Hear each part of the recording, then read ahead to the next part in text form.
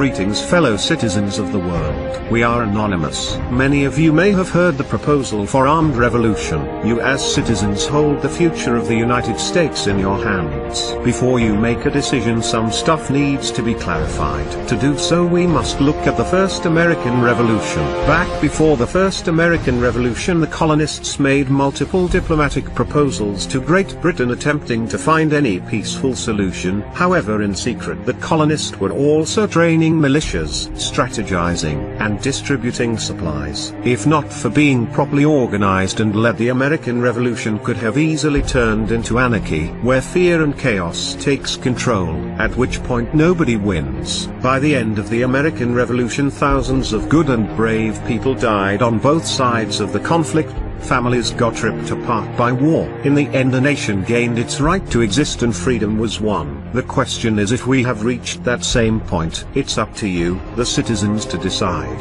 Hope for a peaceful solution is never over until you want it to be. Thousands have protested asking for change. Unfortunately, few have offered written solutions. The option to get together and create bills that offer solutions for real change has not passed. If the citizens bring to the government proposals for bills that, if made into law, will offer the solutions everyone is looking for, and the government still doesn't listen, then armed revolution might be the only option left. The options are up to you as citizens. You hold the future of the United States in your hands. Indeed, a lot has changed in the last decade, but one thing hasn't changed. We are all still Americans and citizens of this world. To both the citizens and those in positions of power, remember the wise words of John F. Kennedy.